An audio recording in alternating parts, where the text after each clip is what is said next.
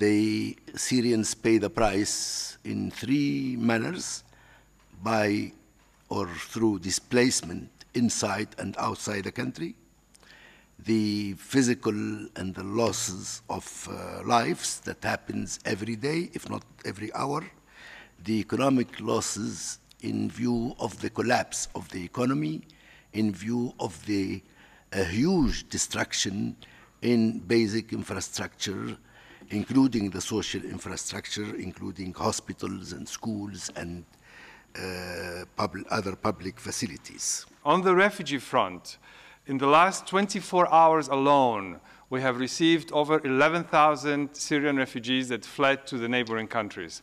9,000 that fled into Turkey, 1,000 to Jordan, 1,000 to Lebanon, which brings the total number of registered or assisted refugees in the region to over 408,000 Syrian refugees. It's simply unacceptable that today only 35% of the support for the refugees is funded for. We don't have an overall figure for the country, but certainly during a recent assessment to Homs, we were able to document that approximately 50% of the physicians had left that city, and specifically of the 27 physicians working for the Syrian Arab Red Crescent in Homs, only 4 were at their post during that assessment. When we speak about these numbers and we hear figures of 400,000 refugees and 2.5 million people affected inside Syria, half of those are children.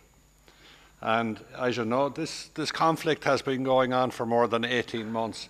In the life of a child, 18 months is a lifetime. So in many of their heads, they have been going through terror for the better part of a lifetime in their heads. Children are the most vulnerable. Children don't have a voice. In fact, children are innocent victims of this crisis.